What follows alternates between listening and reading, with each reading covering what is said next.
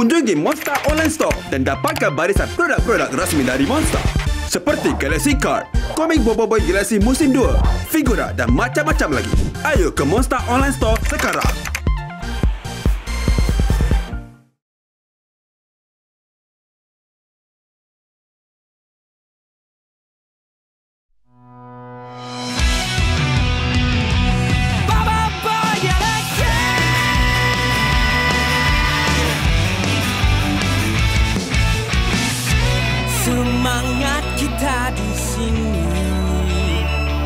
Berjuang beraksi, our hero kembali.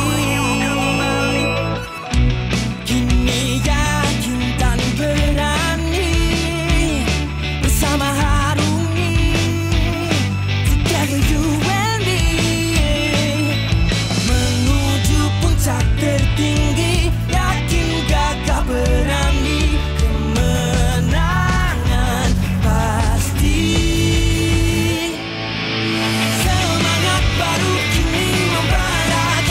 Bersama jadi juara, bersama mengembara seluruh angkatan. Kau dan aku kembali beraksi, kita bersama takkan berhenti. Kau tidak selamanya membara. BoBoiBoy Galaxy.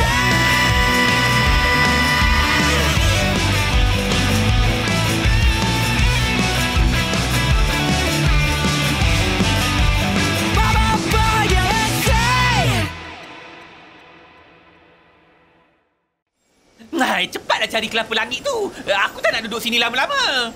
Ha, tengok tu. Aku rasa itulah kelapa langit. Akhirnya kita dah dapat bahan kita yang ketiga. Apakah? Nanti dulu, BoBoiBoy. Aduh. 3 hari 3 malam aku cari kau kat planet ni. Akhirnya bertemu juga. Apa kau nak, ha? Kepala kotak? Alah, macam tak biasa pula. Di mana ada BoBoiBoy, di situ ada paus Vera juga, kan?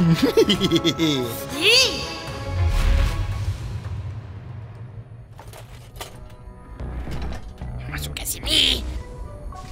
Dah siap ke, Cik Bos? Ha. Selesai. Inilah dia. Alat ini akan mereplikasi setiap teleporter yang kau cuba buka dari chip yang aku pasang tempoh hari. Tak sabarnya nak jadi orang jahat balik macam dulu-dulu. Encik Bos, satu signal teleporter telah dikesan. Koordinat teleporter menunjukkan ia menuju ke planet Rimbara. Planet Rimbara?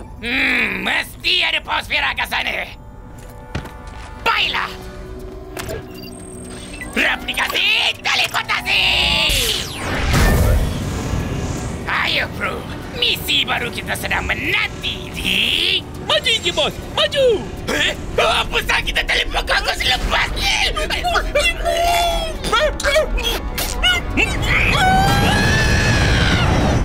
Hah? Dapatkah!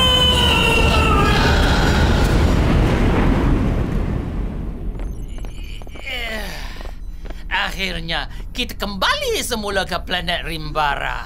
Betul ke saya boleh dapatkan kuasa tahap ketiga kat planet ni, Tok? Tok nak suruh BoBoiBoy sudut kuasa pokok-pokok macam Retak'ka hari tu ke? Apa?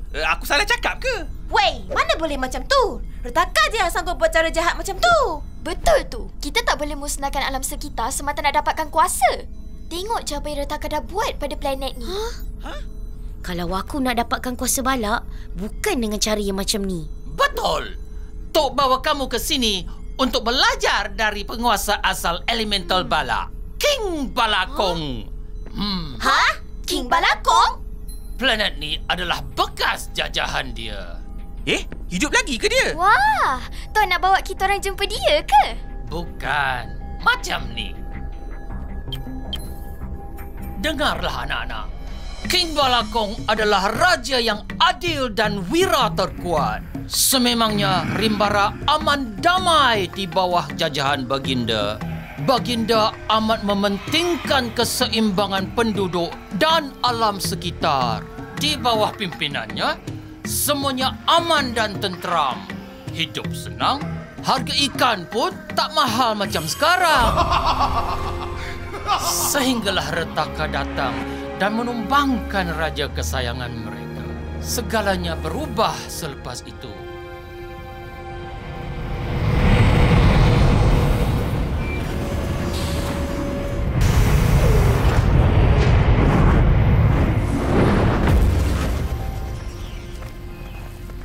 Sayangnya, kalau King Balakung masih ada, boleh BoBoiBoy dapatkan kuasa balak tu. Hai, kau ni. Kalau dia ada lagi, mestilah dia nak kuasa balak tu. Tu kan kuasa elemental dia. Sudah, kamu tak payah risau, BoBoiBoy. Macam biasa, Tok Kasa ada jalan penyelesaiannya.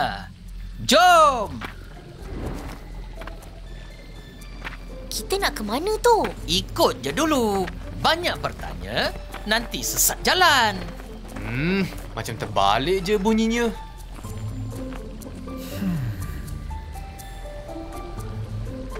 Ha, kita dah sampai. Apakah? Wah! Besarnya pokok ni.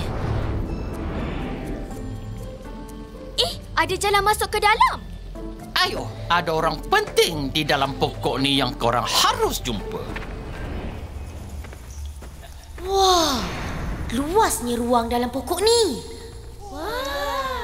Tapi mana orang yang kita perlu jumpa tu, Tok Kasa? 2, 3, campur madu. Siapakah gerangan kamu? Semak tu ada mata. Ni dia Tom yang ku cari. Nantikan BoBoiBoy Galaxy Card Pack Quest terbaru akan datang di pasaran.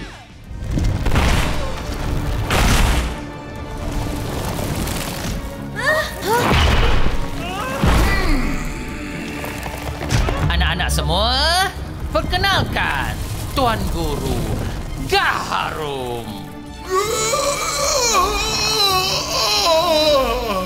Oh, Kasa. Kau rupanya Kasa. Tapi pokok kecil daunnya hijau. Awak tua benar muka kau. Row your boat, row. Cerminlah muka sendiri, bro. Pantun apa ni? Oh, kenapa muka aku berkedut? Berapa lama aku tertidur? Dah dekat 100 tahun sejak perjumpaan terakhir kita. Wahai sahabat lamaku, Gaharum. Kayu garu di dalam gua. Siapa kamu ni semua? Dia pantun tu. Cepat jawab, BoBoiBoy. Ada daun, ada akar. How are you tu?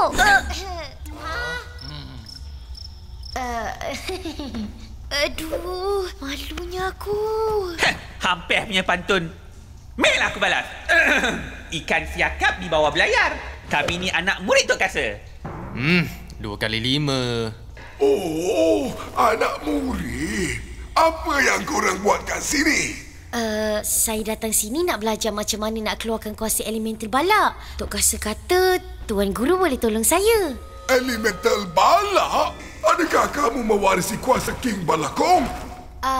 Ya, Tok Gaharum. Apa dah jadi pada Retak'ka? Bukan kau yang kalahkan dia? Bukan. Aku hanya mampu membekukan dia. Tetapi BoBoiBoy yang akhirnya berjaya mengalahkan si Retak'ka tu. Buah limau dibuat asam boy. Terima kasih, BoBoiBoy. Saya bukan BoBoiBoy tu. Tu BoBoiBoy.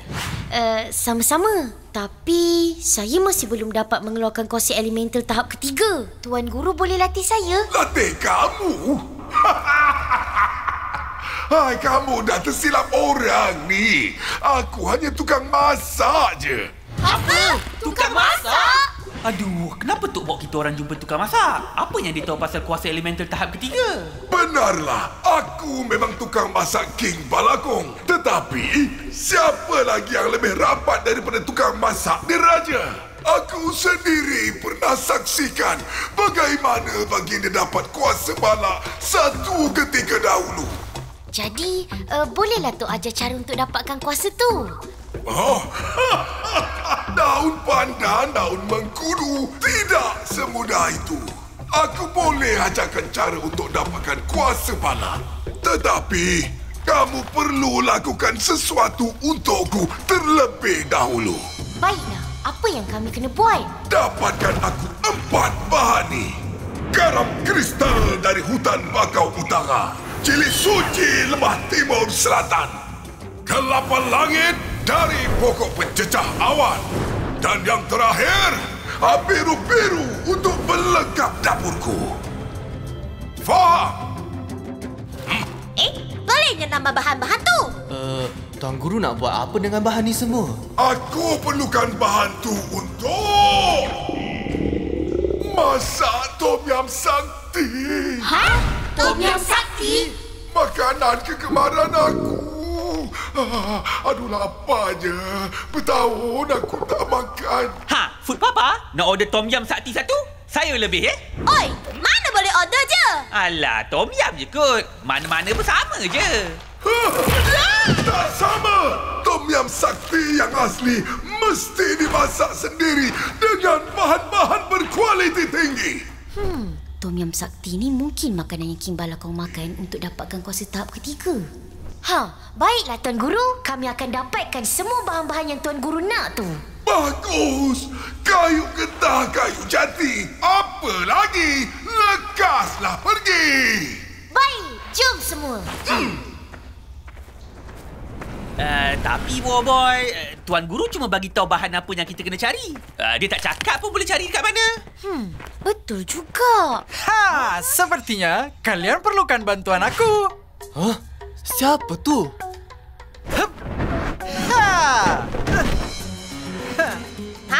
Siapa pula ni? Biar aku perkenalkan diriku. Namaku Namaku Kuali. Tuan Guru Gaharum menghantar aku untuk menolong kalian. Kau ni anak murid dia ke? Rambut daun dah sama. Kulit pun hijau. Betul. Aku boleh tunjukkan di mana untuk dapatkan bahan-bahan yang kalian cari. Tuan Guru Gaharum tak ada cakap apa-apa pun pasal kau tadi. Boleh percaya ke kau ni? Boleh dong. Lihat nih. Bukan cuma bisa bantu kalian, tapi aku juga bisa masak untuk kalian. Uish, bagus tu. Tak baik buruk sangka, Fek. Budak ni. Apa yang kau boleh masak? Kau ada BFF? Terbaik. Kalau macam tu, jom kita pergi dapatkan bahan-bahan tu. Baiklah. Bahan yang pertama adalah garam kristal. Mana korang nak lari, Berani Betul korang ceroboh masuk kawasan Roller Bros. Kita dah dapat bahan pertama. Terbaik. Belum terbaik lagi, BoBoiBoy. Kita kena lepaskan diri dari itu dulu. Hey, sekarang bukan masa nak masak lah. Kalian ikut aja macam aku buat ni.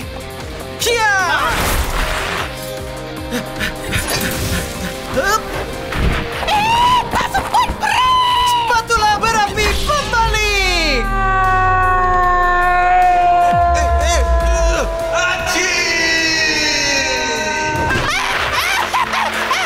Tolong aku, Alu. Aku tak boleh bangun. Berani betul. Naslah korang, bro. Gitu caranya, BoBoiBoy. Macam tu rupanya. Baiklah. Kuasa Elemental. BoBoiBoy Hanita. Kabus bayang. Aku tak nampak apa-apa, Alung. Tomba Hanita. Engah! Jaga-jaga, Engah! Tak sempat.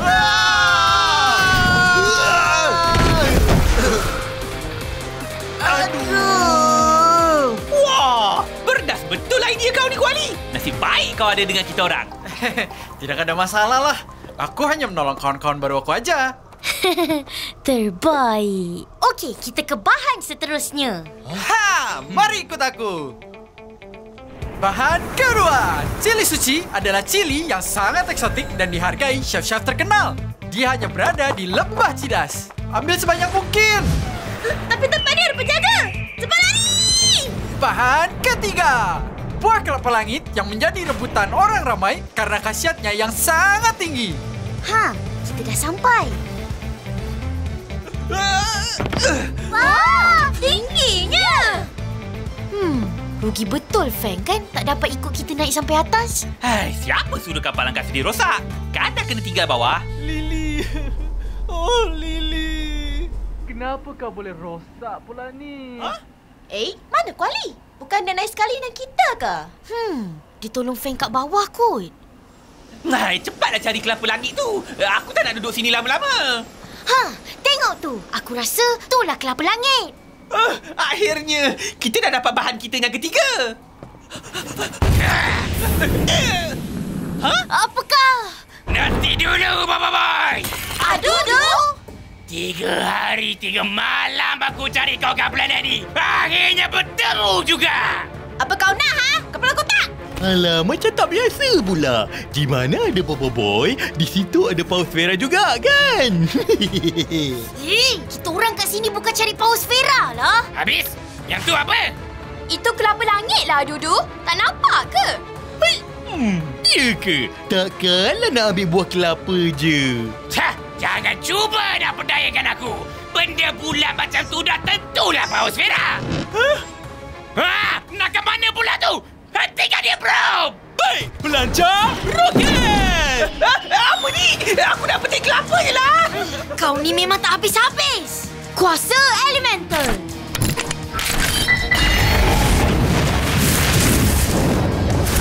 BoBoiBoy Blaze. Lari ala tu! Pecutan graviti.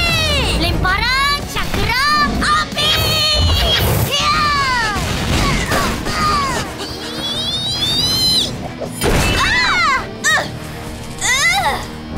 Korang belum rasa lagi kuda-kuda adudu. Tiba lagi, bro! Baik, lidah memusnah!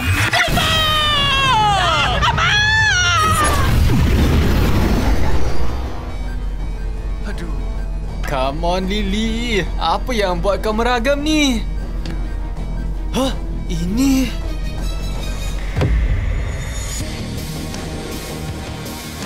Kuali! Kamu okey, sahabat? Budak mana pula ni? Inilah BFF baru aku, Kuali. Hai, salam kenal. Saya BFF Gopal. Oh, hai. Saya Prof. Yang itu pula BFK, bos favoritku. Oi, kita ni nak berlawan, bukan nak berkenalan. Lupa pula. Ish! Tumbukan padu! Tendangan sama-sama kelas tinggi!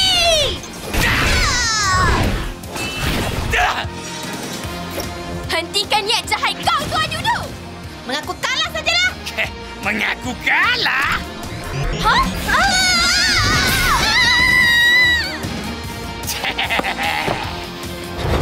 Tendangan berapi!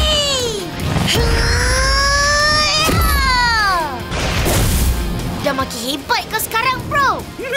Bolehlah, berkat berguru dengan Tok Kasa. Pergi dapatkan kelapa langit tu cepat, Gopal! Baik! Raja Roket berganda! Kuasa Elemental!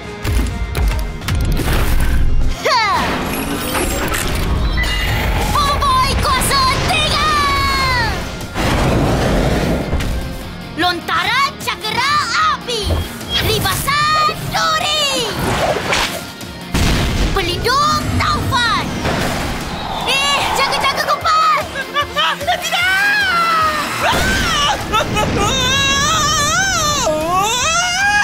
Tiga penuri!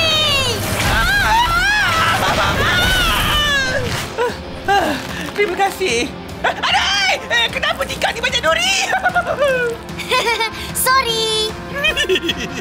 Aduhai, geli hati aku. Jangan nak gelak je!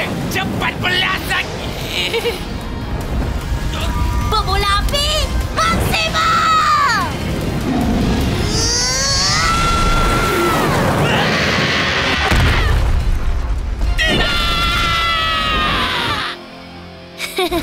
terbaik.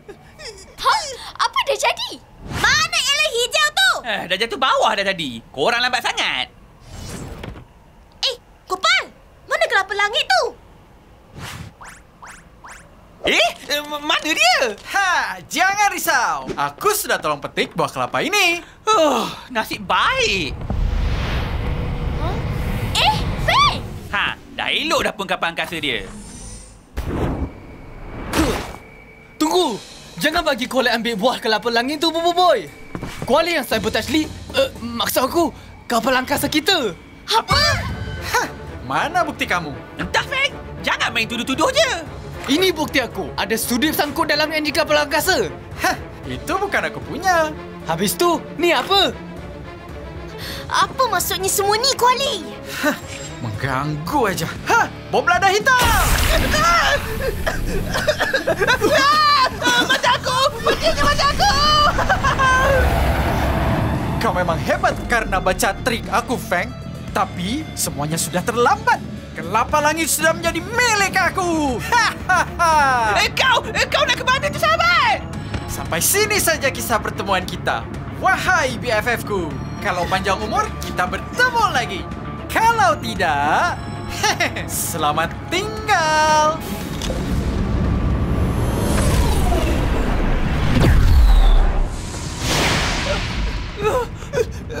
BFF baruku. Ikuti pengembaraan penuh BoBoiBoy hanya di dalam komik BoBoiBoy Galaxy musim kedua. Kini di pasaran.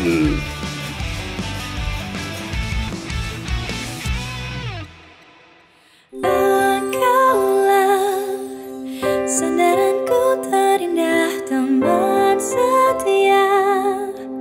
Bersama selamanya, percaya kebolehan diri. Bersama kita tempuhi melewati masa yang berarti. Dalam hati kita semangat kian membara. Genggamlah tanganku, lepaskan kuasamu. Persahabatan ini akan ada terganti.